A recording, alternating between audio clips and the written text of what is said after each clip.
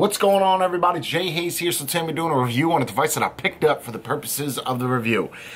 Okay, so here's the situation. I'm just going to kind of put a disclaimer out there, and then you could do with this what you so choose. This device is not, I repeat, is not a good thing to vape. Without getting into the details and the schematics and the chemicals that are used inside of this PCB board, printed circuit board, or CVR, the same heating element that was used in the Altus, for those of you that don't remember, was kind of like a chip, the CVU chip, central vaping unit, whatever, and it was kind of like a ceramic scenario. But they did the same thing with this, and that was actually made, I believe, in Thailand. I don't think it was Chinese. The Altus came out, then they came out with a second rendition of the Altus. Needless to say, it was a fucking flop. It just really was not a good device. This guy right here. What made this so special was inside here, you would take the tank apart. Looks like a generic ass tank that you would see. Oh, this guy made this, let's go ahead and try to make a drip out of that. No. The answer is no. I'm no chemist, okay? I don't try to reverse engineer something to figure out the chemicals that are included in something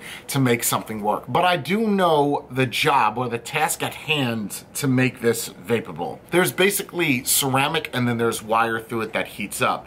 This one changes it up a little bit and add a couple more features. I am here to tell you that the coating that is on this heating element of bad, okay, is very, very, very bad.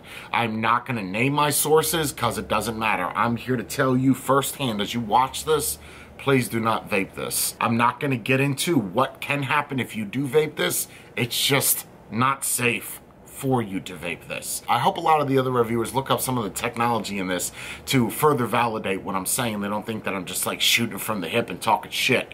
You know, it's not even like I really need to even say anything negative about this, just due to the fact of how negative the shit is that's coated on the top of this for this to function and not break down, not chip, not melt. Yeah, you're gonna put cotton over it. I know you could use the argument that, well, there's a filter on a cigarette and it's got all the bad shit in it, right? But we're not here to vape to replace smoking. You understand what I'm saying? Like that, I get it that a lot of people vape now because they smoked or they got into vaping to quit smoking. I get all that, I do. But at this point, this is not gonna be the first device that you pick up. If it is, whoever sold it to you should be fucking fired. There should definitely be some research entailed on using this. You guys remember when Atlantis originally launched their first ceramic coil? You remember that? You remember the amount of shit that they got? You don't remember. I do. I remember very well. I'm gonna show you about this. There's really nothing inside of the box, but I'm gonna bring these little units down so you could see them firsthand. So, let's flip it. By looking at this box, it appears to be one of those fly-by-night companies because I have no idea who they are. It's even very, very difficult to find out who in fact is the manufacturer of this company. Inside the peripheral bag, you're gonna have an Allen key, a heat displacement ring, or a scratch negator. Over here you see these little clamps. Those are what's gonna go on top of it to hold the cotton over the device. There is not an extra little heating element inside of here, so what you see is what you get. One thing that Altus used to push on theirs was you could use this device for like years and never have to worry about replacing it. Easy to build and self-cleaning. If anything is self-cleaning, I'm not quite sure the safety precautions as to what needs to be taken to use the device. I don't think anything should be self-cleansing. Self-cleansing to me just means like there's Clorox bleach and if shit gets funky, it knows how to clean it. That's not the way it is, but that's the way that I look at it. You know what they're calling this unit? They're calling it a wafer heater. I first thought that said water heater and yup. With PMMA, you have to be really careful because citric acids may break this down, or any kind of citric juice, lemon, pineapple. Anything that's really citric may break this down. I don't know if this is a good PMMA or if it's just a very standard basic polycarbonate. It appears by looking at this, there is 0 adjustments for the airflow. What you see is what you get. Those 3, 6, 9, 12 different air ports. And again, this does not spin.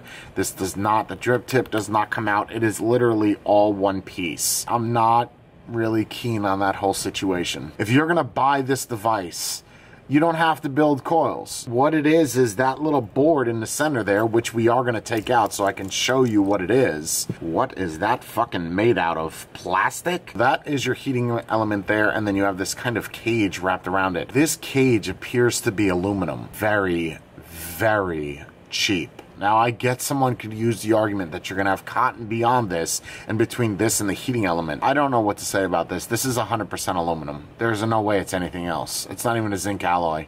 Just feels really, really cheap. Go ahead and tell me right now, by looking at that heating element, it does not look exactly like the one on the left. Go ahead. Inside the Altus, you can kind of see it. There are two little coils that go in there, and that, you see them right there. So those coils actually get hot, heat the ceramic up, good to go. Versus this, that doesn't have any coils inside of it, and it's just got, I don't know how this heats up. It looks like there's actually specks of metal inside of that ceramic. So we know what I'm gonna do at the end of this, right? We know that I'm gonna break that to see exactly what's inside of it. Keep in mind that this does not come with any cotton inside of the bag, so you're gonna have to use your own cotton, which again, I would definitely suggest, as you wanna make sure that the cotton you're using is gonna be probably the best cotton. And you're gonna put your cotton over that, then this clamp is gonna go on here, and then further secure the cotton around it. You could tell by this clamp style that it's absolutely shit though. Like, it's not very good at all. The clamps are very shungati and they're junky. I almost want to break this right now to find out what's inside of it, but I'm going to use this device and let you know my thoughts on the vaping, even though I really cannot recommend you to vape this because I know what goes into making this chip right here. So that's going to go just like that. And then you're going to take your little clamp jammy. Even if you were to use a thinner cotton, I don't understand why they would give you such a dainty ass clip. And they're both that small. Why are you giving me such a small ass clip? What kind of cotton are we using here? Like, what is this? Tampies? Cut all the little excess jammies off. This is a dripper, keep that in mind. This is not a tank. So whether you have a little extra appendages down there on the bottom is not really going to matter too much. Make sure that that little top piece is not touching the side, even though it does look like to be an anodized. I'm assuming that's the way it's going to go on, just like that. Check this out. This shit is strange. Basically got it all wicked up. It's good to go, as much as it can be good to go. I just want you to pay attention to something right now. You'll notice that this is at a 0.54, 33 watts, whatever. When we hit this button, it doesn't really do much of anything. But if we wait, watch the resistance. We're going to need to pump this up a little bit to get more vapor. 0.64 now. 0.72. Pump it up a little bit more. 0.70. 0.74. 0.74. 0.76. I almost feel like it would be stupid for me to vape this. I don't like that that fucking resistance is everywhere. Like, it's... Why try to reinvent the wheel? Why? Especially for a heating technology. Guess whatever works, right? Okay, alright. That's definitely worth mentioning. The top of this mod is extremely, extremely hot. So is the base of this. Now that may be due to the actual material that they're using. So I'm not really going to hit this too much. I'm going to give it maybe 1 or 2 hits, just again for the purposes of science. I'll be NCR's test bunny. Now it's at 0.49, 0.50, 0.61. I don't know. All right. What's up there, Pumpernickel Puss? Dripper thing, jammy. I'm a huge fan of finding innovation, doing something different. What's going on now is I guess a lot of companies in China don't want to do any kind of innovation for airflow or any kind of innovation for squonking, any kind of innovation outside of using heating elements. Wicking with mesh has been around since the beginning of vaping, like it just has. I do not want to vape this. There's many things that I don't mind doing. Listen, I twerk on camera with my booty out, wearing a red wig, eating a nacho, someone rubbing ice cream on my nipples. I'll do all that all day long. I don't like ingesting something if I'm not quite sure as to what the fuck is gonna happen. But I feel that if I do this once or twice, it's not gonna be that big of a deal. So I'm just gonna do this. Again, in the name of science is why I'm doing this. 63 watts at this whatever the fuck resistance that keeps happening. Such a stupid device.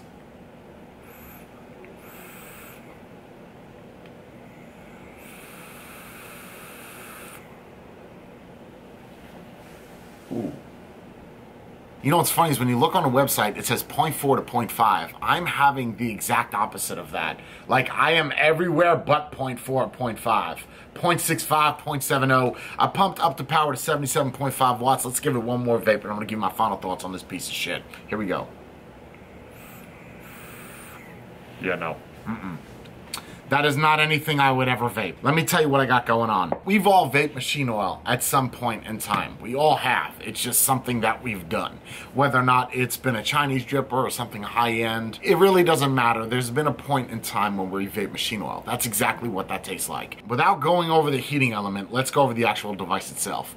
The polycarbonate tank, it feels absolutely shitty. The drip tip on it is very, very reduced. The airflow is very, very reduced. The little thing that goes around the heating element is aluminum. I'm not quite sure what the little metal clamps are that go on top of the cotton, that if it touches the ceramic or whatever the fuck that is, if that's any good. Now, I mentioned in the beginning about Aspire and the ceramic coils. Well, it was more designed towards the ceramic fibers. Now, it's a little bit hard to find out information on this, but Aspire basically got ripped apart by a bunch of people, including people on Reddit, which I know a lot of people think are trolls. We're not talking about the troll situation. What we're talking about is the safety of what Aspire did. It was ceramic fibers that they were using to saturate the juice. And of course, ceramic fibers is that like asbestos, little needles that go into your lungs. And well, I'm not saying that this does this. I don't even know if there's enough research on this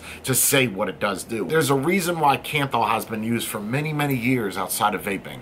You know, it's got extremely high tolerances to high temperature. I'm not saying that vaping on ceramic is bad. What I'm saying is vaping on this is bad. Stay the fuck away from this. Like, don't even think about getting this device. I know that automatically makes you want the device because someone's telling you not to do it.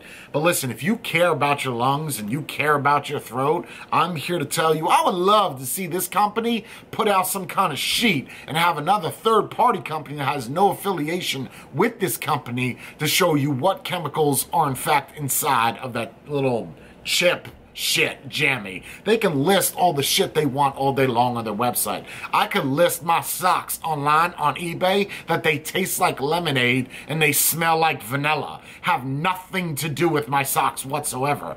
I wish my socks tasted like vanilla. I'd be chewing on my fucking sock as I'm talking to you right now. But the point is that you can list anything you want. There's no one to regulate China and saying, you know, listen, this isn't a good device. Don't put this out there. We've all seen fucking failures come from China. And again, I'm not saying that China cannot make good products. What I'm saying to you is if someone's going to invent something like this, give me some kind of evidence that this is better to vape on than that of Kanthal, not just a fucking whim. Don't be like, oh, this is better because it's said we say it's better. Of course you're gonna say that, because if you said it was shittier, nobody would buy your device. This is shit. It tastes like asshole.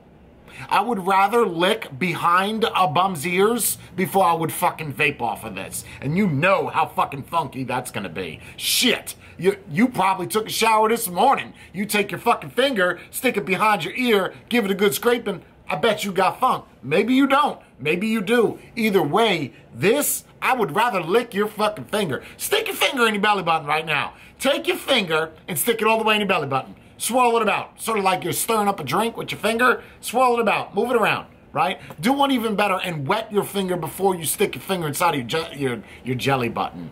That is when you put grape jelly inside of your button. Jelly buttons. Or that's when you take the buttons off your jacket and put them inside of your PBJ. A little crunchy. That never hurt nobody. I bet you that'd be healthier than vaping off of this. Stick your finger in your belly button. Swirl it about, you know. Give it a good grinding. Get to the baseline. If you feel like you're going to throw up and piss your pants, you're still not far enough. Push harder. Stick it all the way in there. Now, pop it out. Pop it out. Put it in your nose. Not to your nose, in your nose. Like inside of your nose. And smell that. I would rather vape what you just smelled. If you did truly do that, you didn't do it. You got close too. You stuck your finger in your belly button. I know you did.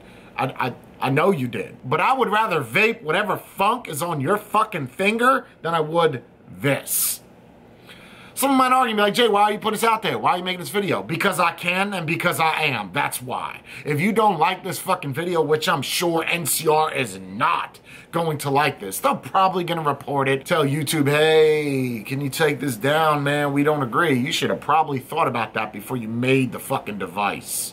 Like, that should have been an equation, but you didn't do that. So how would I rate this device on a 0 to 10? A fucking 0. It's not vapable. It's not practical. It doesn't make any sense, and it just looks idiotic. I know you could use the argument that I look idiotic, that I'm stupid, but guess what? You're not fucking vaping on me. You're also not putting your lips on my lips and inhaling. Unless, of course, you're French kissing.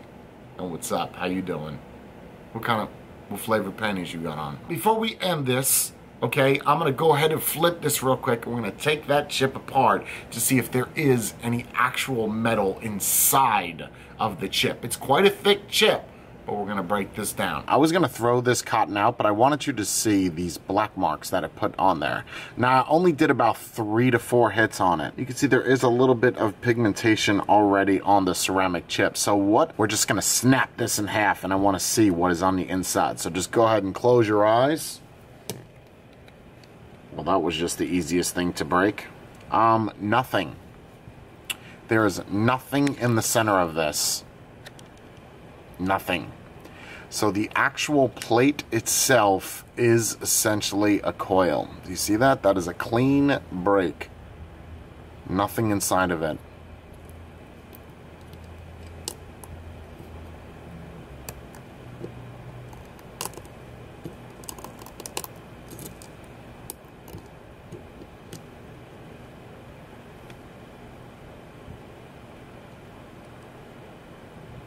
I guess if you really wanted to, you could take that piece of shit chip out of this and just put a coil in here. At that point, who really gives a shit? Guys, don't buy this. Look at the stains all over this. That was just from 2 to 3 hits. Just don't buy it. It's junk. I've kept it real. Have you?